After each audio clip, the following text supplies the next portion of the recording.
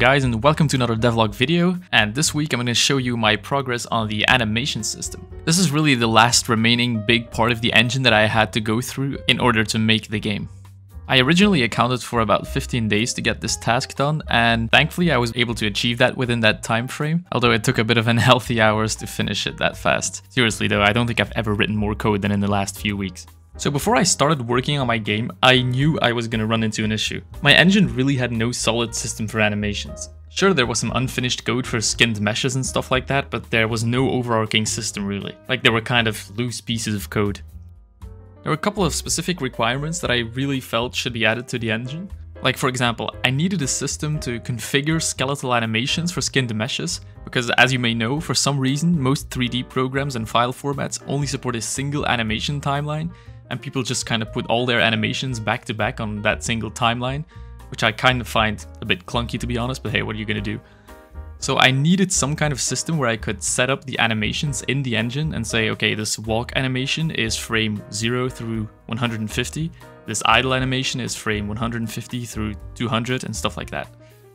So the second requirement is I had to be able to do VFX in engine, which means keying different properties such as position, rotation, scale, but also stuff like UV offsets, as well as like radius and brightness and color of point lights, etc. And I should be able to put all of these things on a single timeline or something like a dope sheet so I can easily create VFX. And then lastly, I wanted a way to do simple animations in engine instead of having to create skinned meshes in a 3D program for everything. Like if I just wanted a box or like an item pickup to rotate and move up and down or something, I shouldn't have to do that in a 3D program. So I thought about this long and hard, and I came to the conclusion that I should create one system that does everything.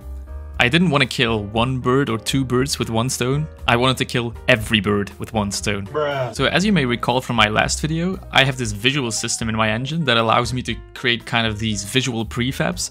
This is already integrated into the editor, so I concluded that the fastest and easiest way to pull this off would be to add animations as part of a visual.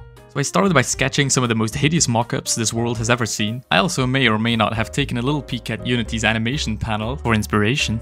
After refactoring a bunch of the visual code, I started implementing the backend for this into the engine. I knew performance was going to be important for this, so I really tried to minimize the use of virtual functions throughout the system and use static polymorphism using the syntactically beautiful C++ templates wherever possible.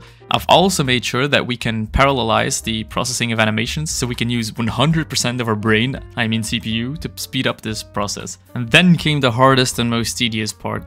Integrating everything into the editor. I'm not gonna lie, it was at this point where a dark thought briefly crossed my mind. Maybe I should have just used Unity instead. Nah, I can't lose my Sigma Mail status over this. Because Qt doesn't have anything that looks like a dope sheet widget built in, I had to create this bad boy from the ground up using OpenGL. So I started meticulously crafting a dope sheet widget with these little ticks and frame indicators. I implemented zooming in and out. I built the UIs using Qt's designer, which is really helpful by the way. I couldn't imagine building an editor from scratch by manually placing all those controls in code. I added a scrubbing feature so you can navigate to specific points in an animation. Then I went on and implemented keyframe selection so you could select multiple keyframes and edit and move them at the same time. And last but not least, I implemented skeleton poses as a keyable property.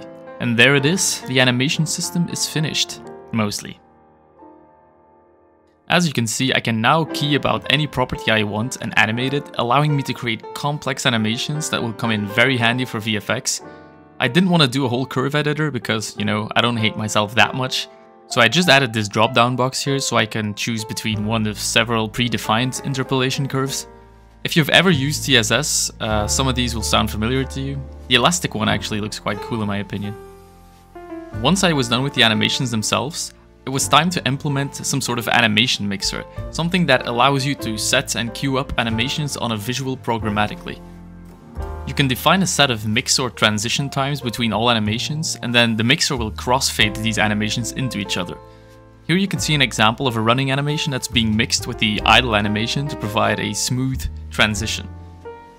The mixer also has multiple tracks, so you can kind of play multiple animations over each other.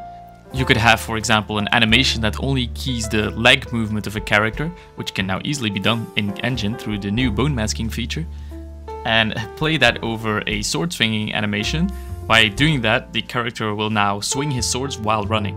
Though there's still some bugs with that I didn't have time to fix in time for this recording, so you'll have to take my word for that. Phew, so I think I covered everything. I'm so glad I'm done with this, to be honest. This was like the last big engine hurdle I had to get through before I could really 100% focus on the game. Well, maybe not 100%. There's some tweaks and fixes here and there, but nothing as major as this. On the bright side, in the next video we're gonna start getting into the fun stuff. I'll be implementing an inventory system and items and stuff like that. So the first actual game systems, I guess you could say. So thanks a lot for watching, guys, I really appreciate it. If you liked the video, feel free to subscribe to make me feel better about wasting my life away. So yeah, thanks boys and girls.